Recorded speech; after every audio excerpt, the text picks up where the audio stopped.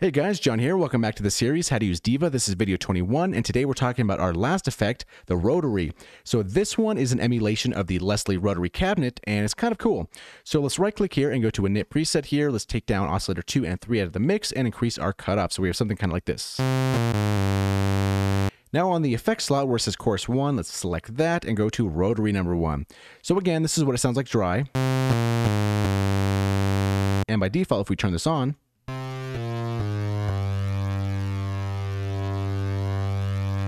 so the first knob that we're going to be greeted with is called Mix. Now this is combining the balance between the processed and the unprocessed signal. So all the way to the left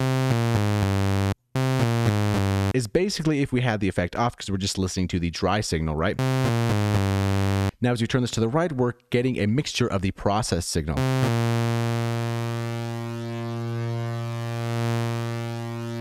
And to the right of this is called Out, and now this is basically the output of wherever this mix knob is in the mix, I guess.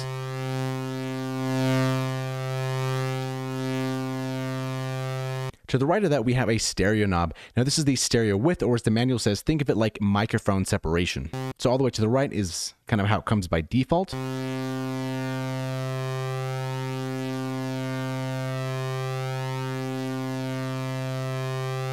So set that one to taste.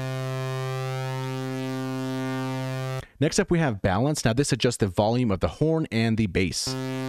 So to the left is more so of the horn sound, and to the right is the bass. So if we played maybe a higher note and a lower note, like an octave, something kind of like this,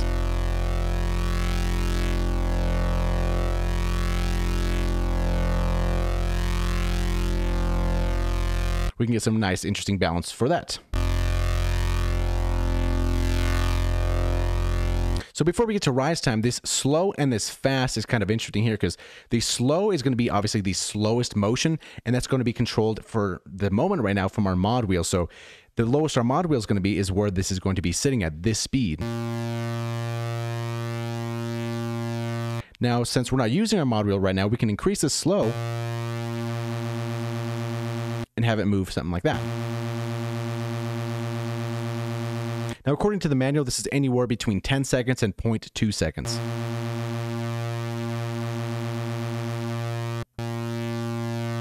And we can modulate this, like I said, with the mod wheel, although we can always click this and go to Control A, Control B, or pressure from our keyboard.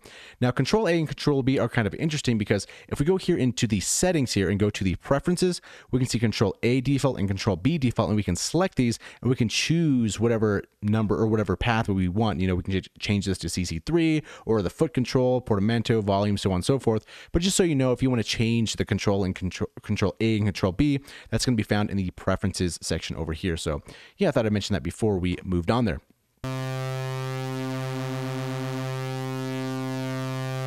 So the lowest modulation spot is going to be the slow, and then the highest modulation spot is going to be the fast, and anywhere in between is kind of how you would just move that modulation, and you would get a simulation of that motion over there.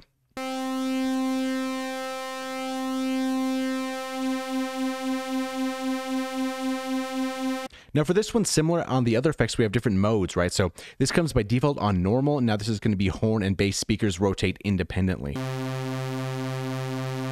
If we select this and then we go to the sync bass, the horn and the bass speakers are phase locked.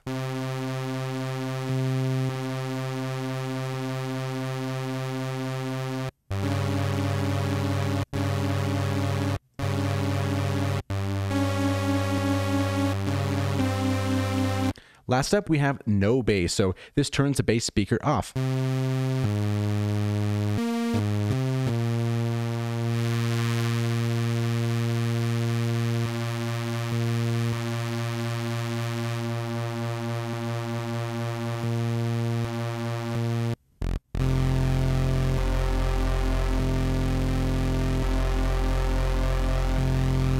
So that's quite a drastic difference there from sync bass and then to no bass.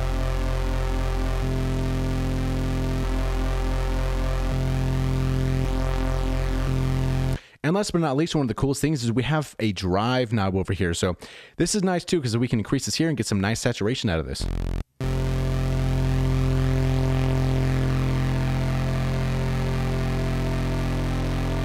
But keep in mind, this distortion here is highly dependent on the input signal. So if we want to get some more of that, we can always increase this amplifier pan, and this is a good spot where this kind of comes in handy if we want to drive it a little bit more. And then we turn down the main output to compensate for that.